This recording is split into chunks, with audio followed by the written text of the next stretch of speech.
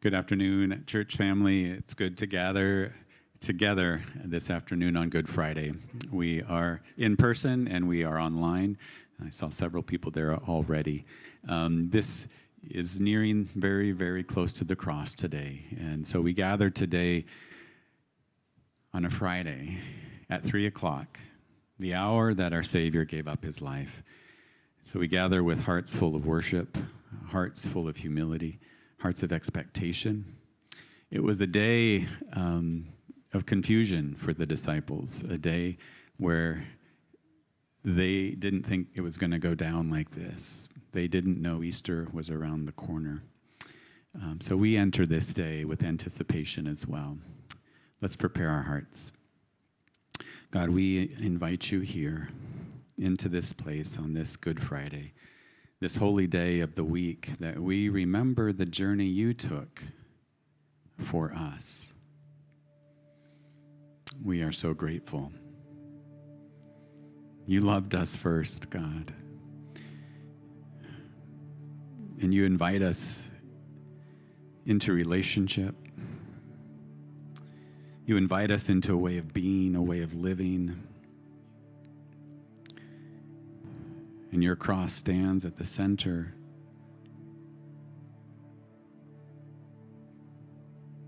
Of your love for us. And so we draw near to that cross today, to the story that probably most of us are so familiar with. But may its power not be lost on us. May the familiarity not numb us to the incredible love that you have poured out. May your Spirit be at work. In your name we pray. Amen. I'd like to invite up Marshall to do our first scripture reading for today.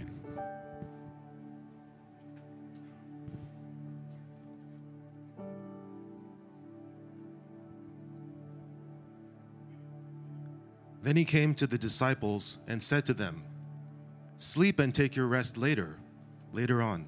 See, the hour is at hand, and the Son of Man is betrayed into the hands of sinners. Rise, let us be going. See, my betrayer is at hand."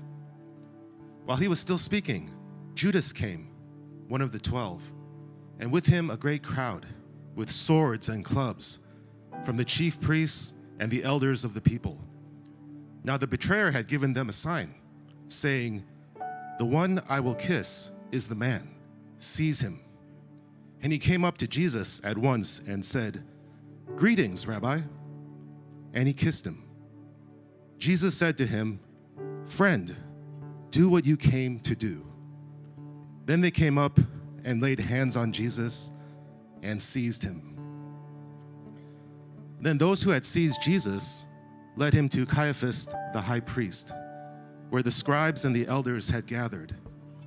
And Peter was following him at a distance, as far as the courtyard of the high priest. And going inside, he sat with the guards to see the end.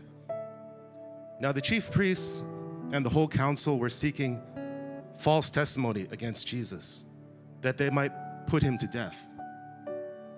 But they found none, though many false witnesses came forward.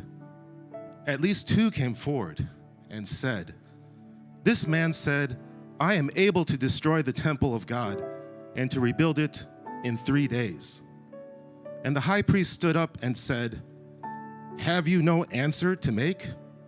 What is it that these men testify against you?" But Jesus remained silent.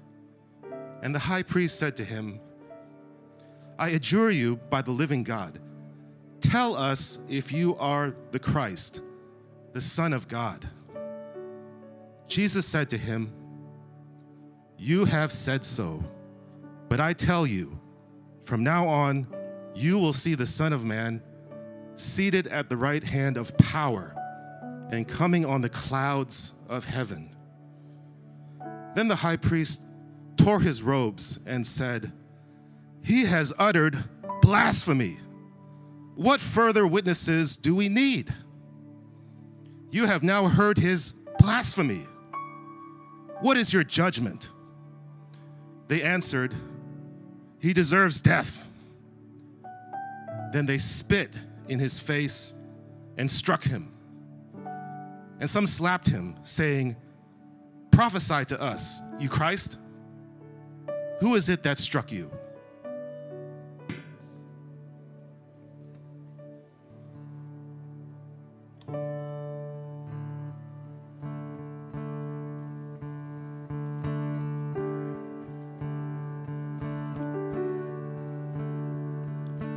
When I survey the wondrous cross on which the Prince of Glory died, my riches gain I count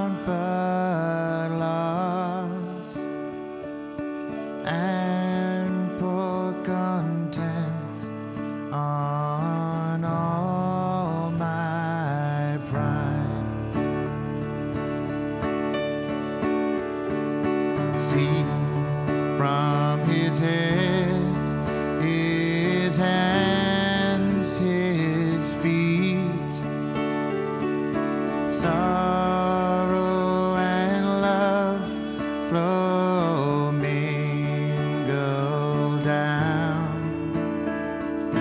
Dear such love and sorrow meet, all thorns compose so rich a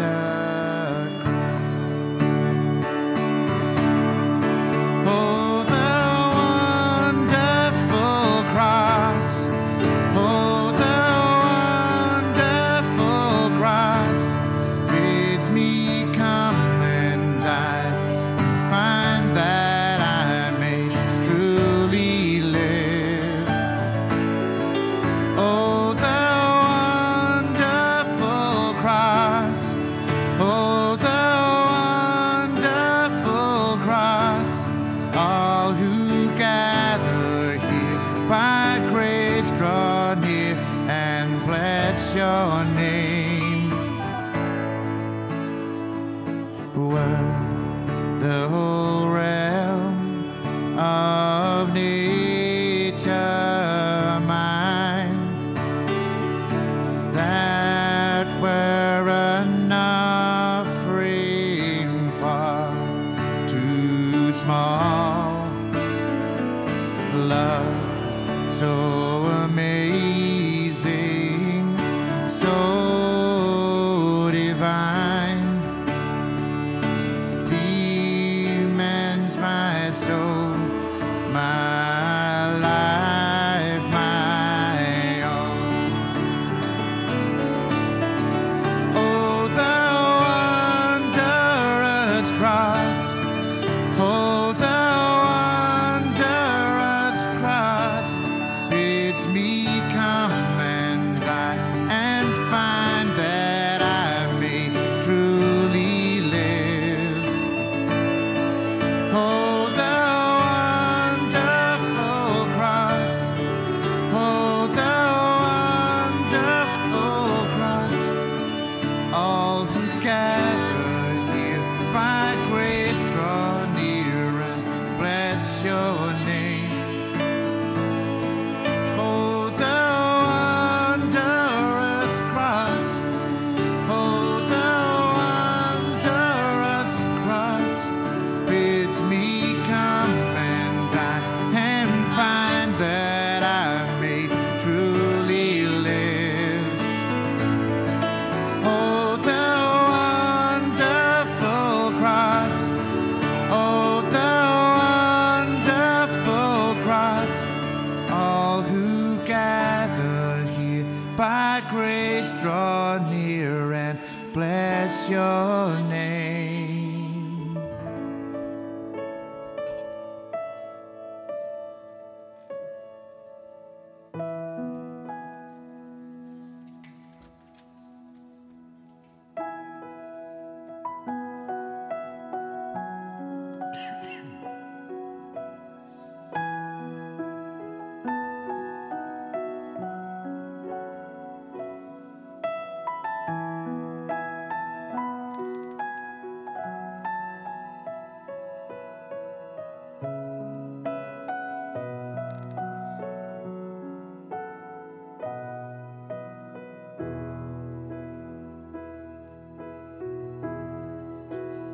At the foot of the cross, where grace and suffering meet, you have shown me your love through the judgment you receive, and you've won my heart. Yes, you've won my heart. Now I can trade these ashes in for beauty.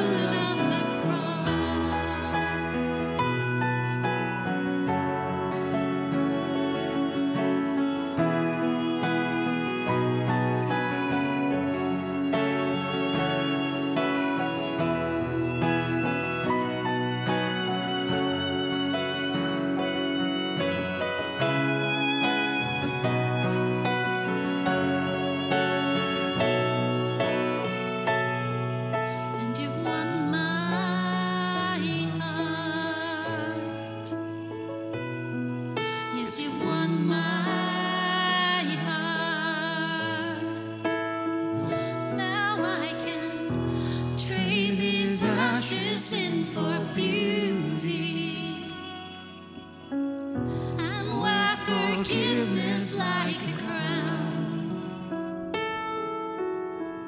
coming to kiss the feet of mercy. I lay every burden down at the foot of the cross. I trade these ashes in for beauty, and wear forgiveness like a crown, coming to kiss the feet of mercy. I lay every burden down. I lay every burden down.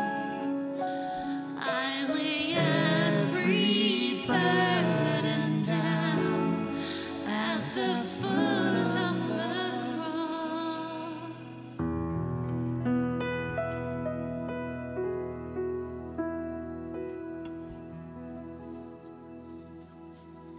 A reading from the Gospel according to Matthew. When morning came, all the chief priests and the elders of the people took counsel against Jesus to put him to death. And they bound him and led him away and delivered him over to Pilate the governor. Now Jesus stood before the governor, and the governor asked him, "Are you the king of the Jews?" Jesus said, "You have said so." But when he was accused by the chief priests and elders, he gave no answer. Then Pilate said to him, "Do you not hear how many things they testify against you?" But he gave them no answer, not even to a single charge, so that the governor was greatly amazed. So when Pilate saw that he was gaining nothing, but rather that a riot was beginning, he took water and washed his hands before the crowd, saying, "I am innocent of this man's blood. See to it yourselves." And all the people answered, "His blood be on us and on our children." Then he released for them Barabbas, and having scourged Jesus, delivered him to be crucified. Then the soldiers of the governor took Jesus into the governor's headquarters, and they gathered the whole battalion before him, and they stripped him and put a scarlet robe on him, and twisting together a crown of thorns, they put it on his head and put a reed in his right hand. And kneeling before him, they mocked him, saying, "Hail, King of the Jews!" And they spit on him and took the reed and struck him on his head. And when they had mocked him, they stripped him of the robe and put his own clothes on him and led him away to crucify him. This is the word of the Lord.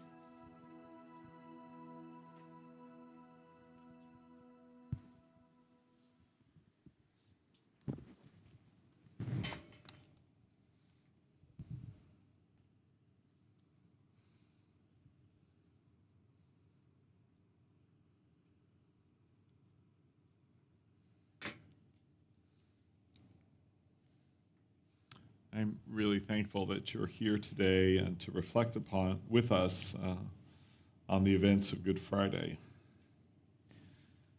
The reflection on this day can be difficult for us.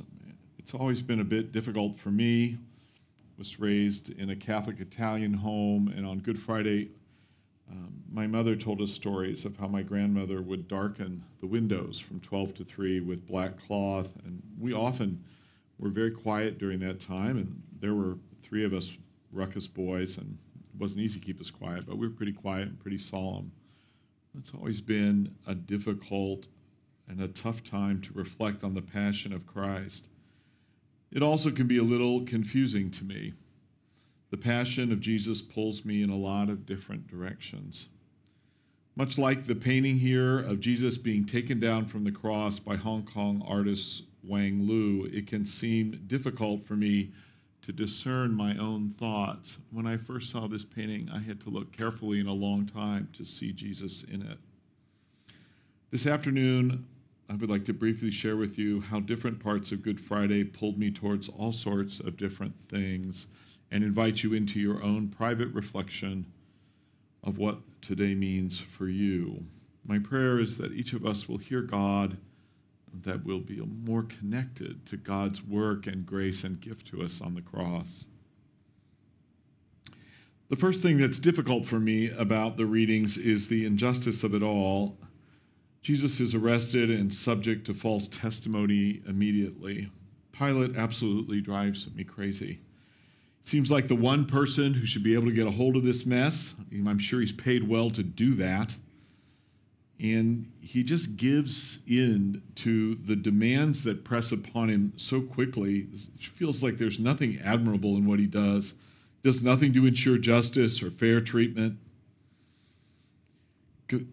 Caiaphas seems the same way. He seems to give in to expediency. In the Gospel of John, we read that he says, "Do you not realize that it is better for you that one man die for the people than that the whole nation perish?" For me, as someone who was raised up with an expectation of justice and the idea that justice could appear at the last minute, Jesus' silence is difficult as well. Every time I read the Passions, I just want Jesus to say something, anything, to call a witness, to do something that will cause those present to respond to their better natures. I want the scene reversed, but it doesn't reverse. There's no justice, just a horrible miscarriage of justice, rooted in prejudice, fear, and hate. All this injustice would be hard in anybody's case, but I really like Jesus. I could read the Gospels and talk about them. I'm not sure I could read them alone every day, but if you gave me a small group of people that would meet with me every morning to read a piece of the Gospels and ponder them, I think I would be so happy. I love Jesus, the lover of children, women, and the poor. I love Jesus, the comforter, always pushing for love to make a bigger way in the lives of those around him, and always pushing for more faith and trust. I love Jesus, the frustrating, the God-man who's difficult to understand. Everyone I have ever met who's read the Gospels, believer or not, just loves Jesus. It's hard to see your hero subject to this kind of injustice. It's always invited me to sadness and a bit of hopelessness. This is our God, my hero, and he's being trampled upon. For me, another part of the text that's very difficult is the violence. Death on a cross seems almost beyond horror. In Philippians, Paul writes that Jesus, sorry, I'm behind slides here. Oops.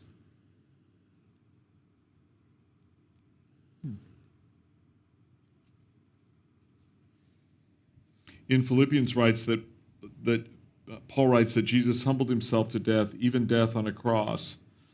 There's something uniquely difficult about death on a cross, uniquely horrible. All this violence to the Son of Man, all this violence towards a man who preached a gospel of love, of forgiveness, of restoration, and of increased access to God.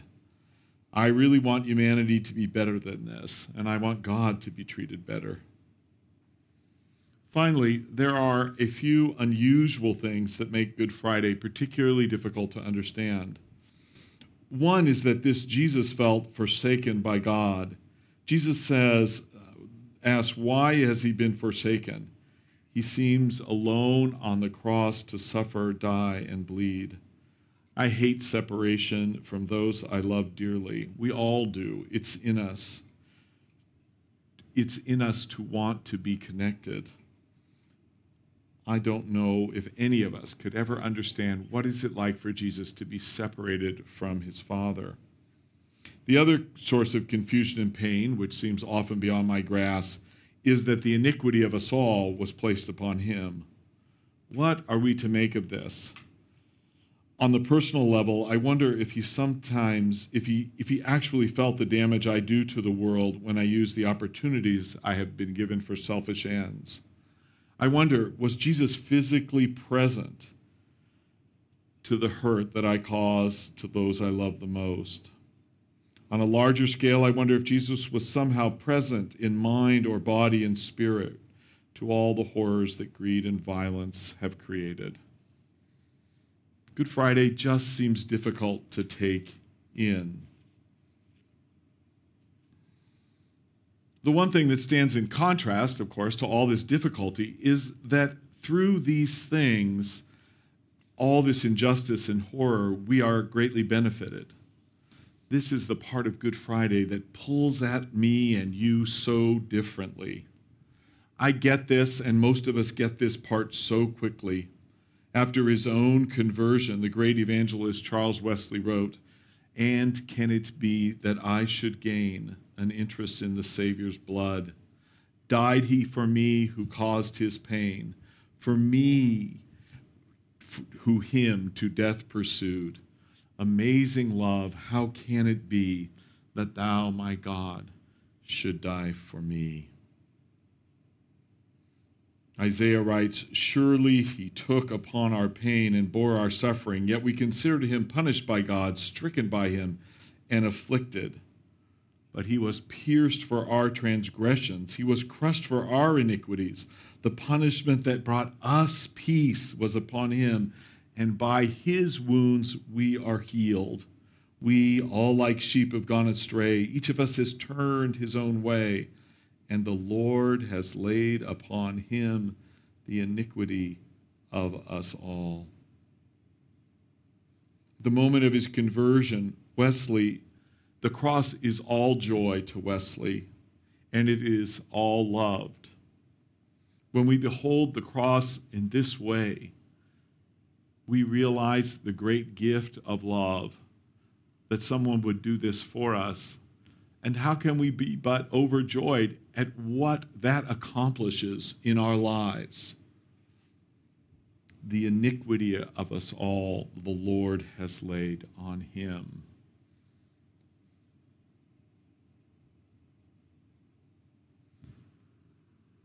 So I feel conflicted on Good Fridays, pulled in different directions.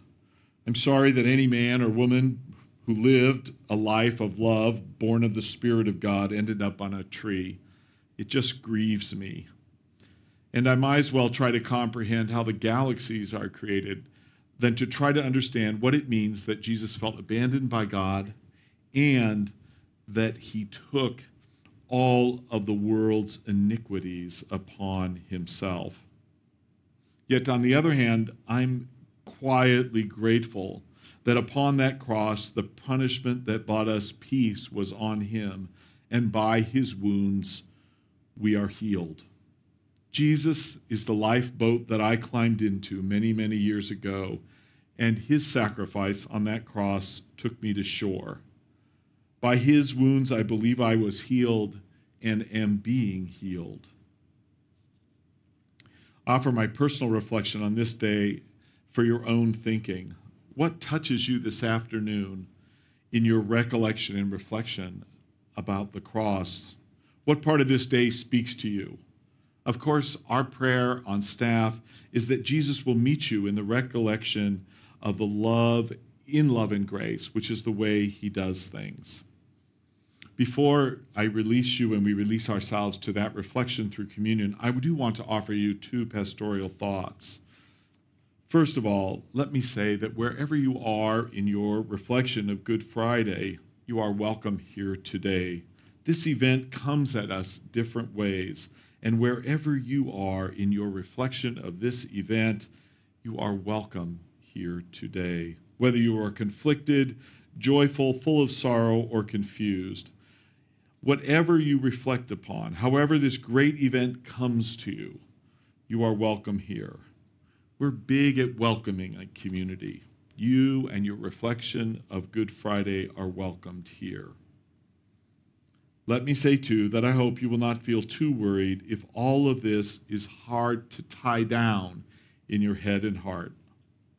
On this day, we hold fast to the witness that the God-man was convicted of a crime he never committed, crucified by an occupying power, and that in this event, God was calling all of humanity and all of creation back to God. If that's a bit too much for you to take in one afternoon, I wouldn't be too worried. We shouldn't think that the dealings of God who spun the universe are always going to be easily assimilated.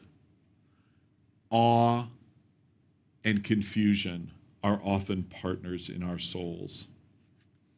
Sit in the mystery or the sadness or the joy of the cross with an open heart, and I suspect God will meet you there. Let me say that again. We welcome you to sit in the mystery or the sadness or the joy of the cross with an open heart, and we hope and pray and expect that God will meet you there. God's name be praised in all of this, in our reflection, in our sorrow, in our deep gratitude. Amen.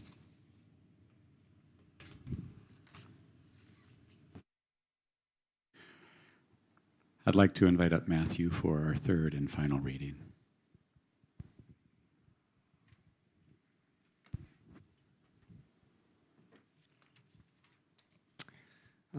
Matthew 27, 32 to 37 and 41 to 50. As they went out, they found a man of Cyrene, Simon by name. They compelled this man to carry his cross. And when they came to a place called Golgotha, which means place of a skull, they offered him wine to drink, mixed with gall, but when he tasted it, he would not drink it. And when they had crucified him, they divided his garments among them by casting lots. Then they sat down and kept watch over him there. And over his head they put the charge against him, which read, "This is Jesus, the King of the Jews." So also the chief priests with the scribes and elders mocked him, saying, "He saved others, he cannot save himself. He is the King of Israel. Let him come down now from the cross, and we will believe in him. He trusted in God. Let God deliver him now if he desires him. For he said, 'I am the Son of God.' And the robbers who were crucified with him also reviled him in the same way. Now from the 6th hour there was darkness over all the land until the 9th hour. And about the 9th hour Jesus cried out with a loud voice, saying, 'Eli, Eli, lama sabachthani?' That is, my God, why have you forsaken me?" And some of the bystanders hearing it said, "This man is calling Elijah." And one of them at once ran and took a sponge, filled it with sour wine, and put it on a reed and gave it to him to drink. But others said, "Wait, let us see whether Elijah will come to save him." And Jesus cried out again with a loud voice and yielded up his spirit.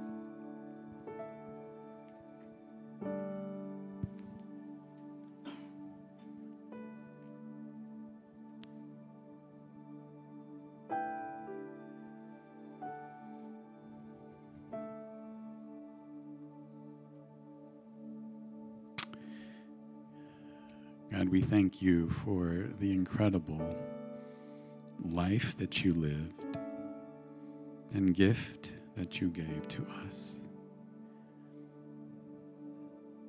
On this day we call Good Friday. God, each of us comes to the cross in our own way. We might be confused. Our hearts might be breaking. We might be full of gratitude, and we might have all of those things at the same time. But we thank you that you invite us to encounter you, to receive forgiveness, to be restored, and to be transformed. God, we confess our need for you. We repent of ways that we think we should be at the center of our lives, of the ways we put ourselves over others.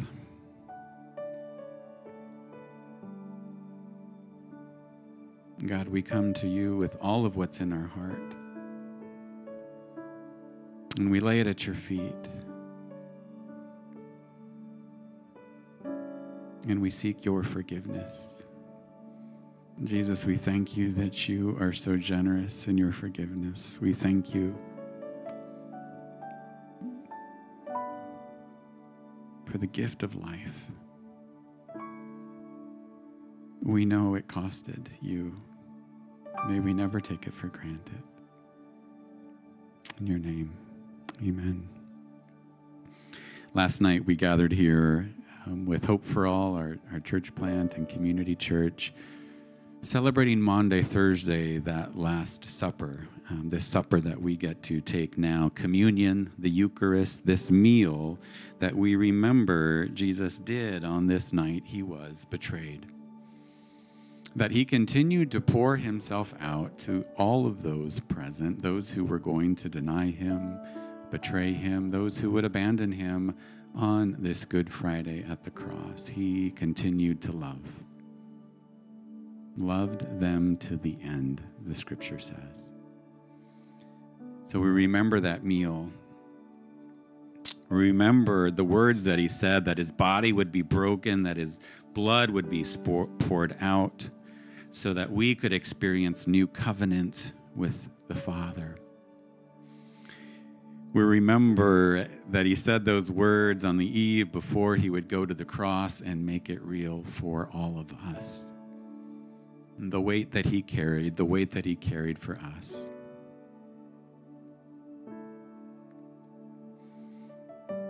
His body was broken. His blood was spilled so that we could have life. We're going to have an extended time. The worship team will be playing 3 songs. During this time, you can come forward for communion. Pastor John and I will be up here. We take by intinction, and that just means you dip the bread into the cup. The clear glass has wine, and the other one is juice. We have a cross set up over here to my right with candles and cushions. If you want to kneel and pray, if you want to light a candle of hope, if you want to offer your confession, if you want to sing in your seat, if you want to reflect on some of the questions John has raised, we invite God to minister in this time. Everybody that is desiring Jesus, we say, come to the table. Come to the table. Come to receive his grace for you today.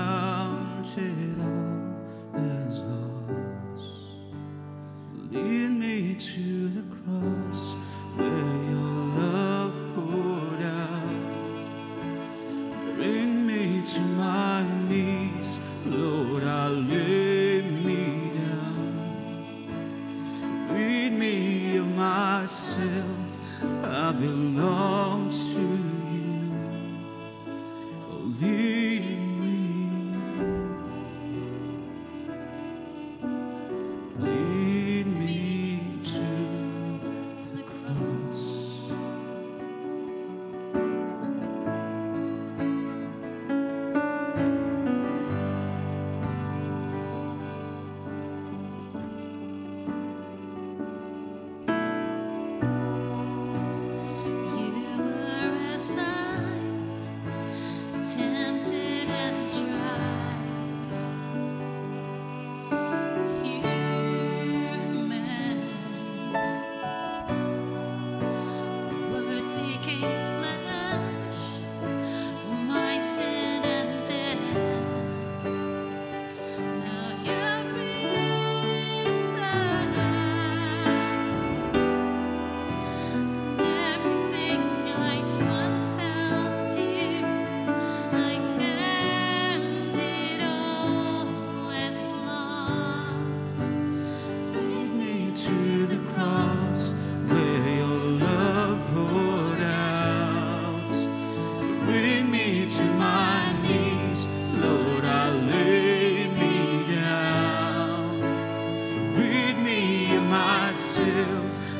belong to you.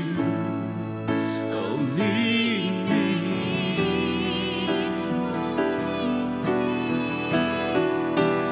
Lead me to the cross where your love poured out. Bring me to my knees, Lord, I'll lay me down. Rid me of myself, I belong to you. Oh, lead me. Lead me to the cross.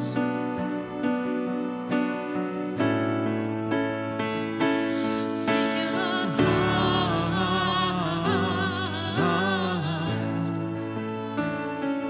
To your heart.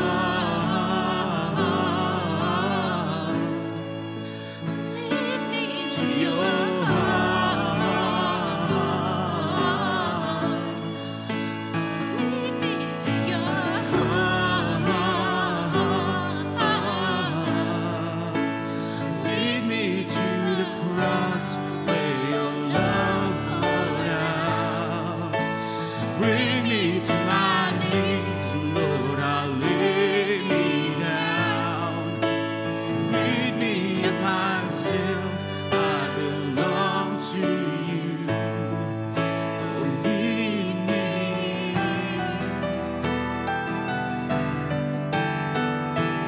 Lead me to the cross where your love poured out. Bring me to my knees, Lord, I'll lay me down. Rid me of myself, I belong to you. Oh, lead me. Lead me to the cross.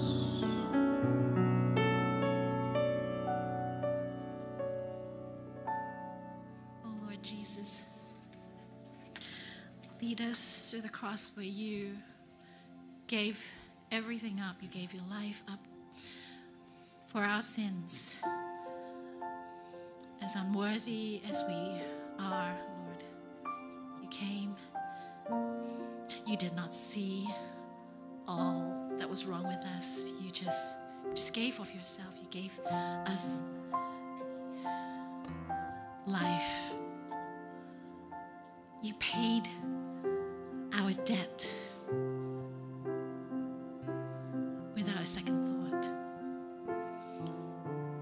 Lord Jesus, you can transform us.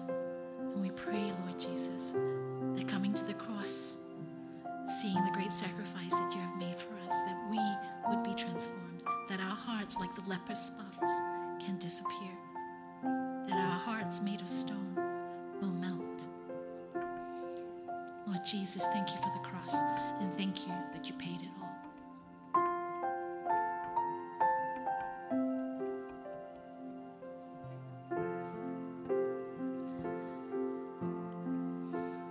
I hear the Savior say, thy strength indeed is small. Child of weakness, watch and pray. Find in me thine all in all. Jesus paid it all. All to him I owe. Sin had left a crimson stain. He washed it white as snow. Lord, now indeed I find thy power and thine alone can change the leper's spots and melt the heart of stone. Jesus paid it all to him I owe. Sin had left a crimson stain.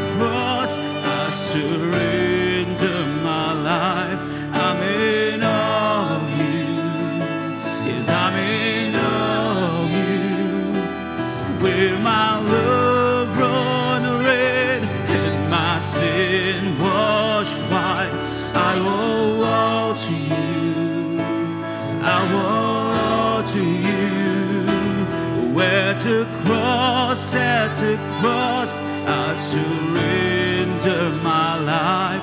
I'm in all of you. Yes, I'm in all of you.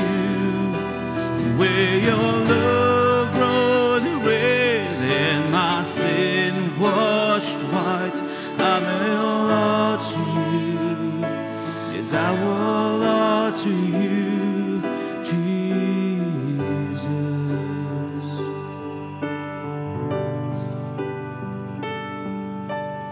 Here my hope is found, here on holy ground. Here I bow down, here I bow down. Here arms open wide, here you saved my life. Here I bow down, here I bow down. Here my hope is found, here on holy ground. Here I bow down, here I bow down. Here arms open wide, here you save my life. Here I bow down, here I bow. At the cross, I surrender my life. I'm in all of you. I'm in all of you. Where your love red, oh my sin washed white, I will all to you. I will all to you. At the cross, I surrender my life. I'm in all of you. I'm in all of you. Where your love run red and my sin washed white, I owe all to you. I owe all to you, Jesus.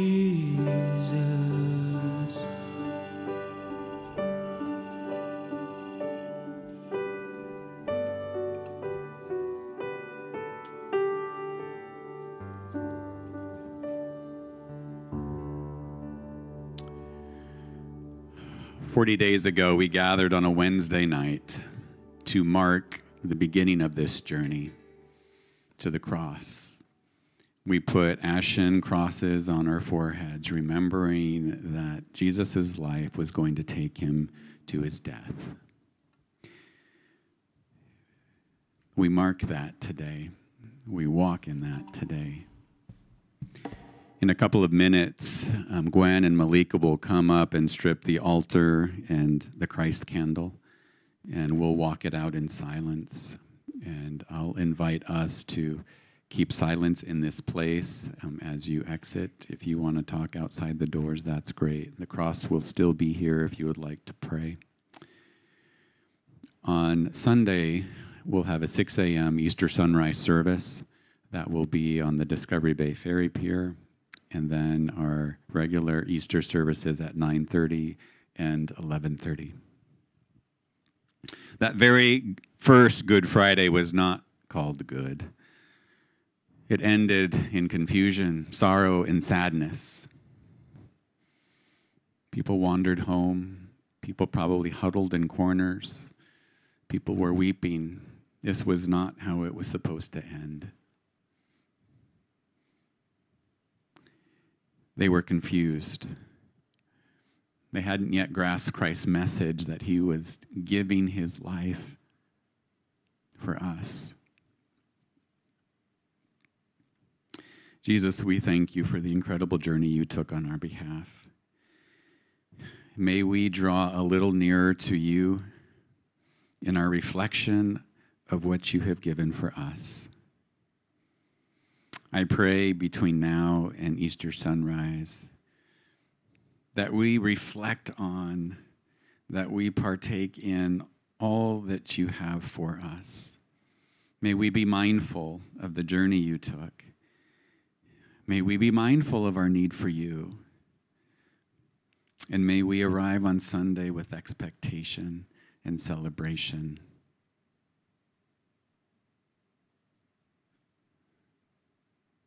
Thank you, Jesus, for this journey to the cross.